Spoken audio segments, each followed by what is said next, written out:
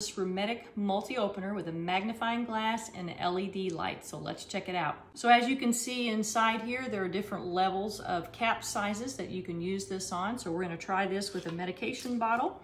So we're going to put it down like that, push, and I've got to turn it the right way to come off. There we go. So that one works pretty well. Okay, we're going to try this one next. So I'm just kind of pushing down. Yep, that turned very well also, actually. Now, this ibuprofen bottle is a little difficult. Let's see if it works here.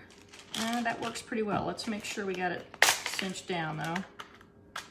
And, yep, works pretty well on this. The thing I like about this is you can kind of squeeze, too. You can use all of your fingers to squeeze rather than pinchers.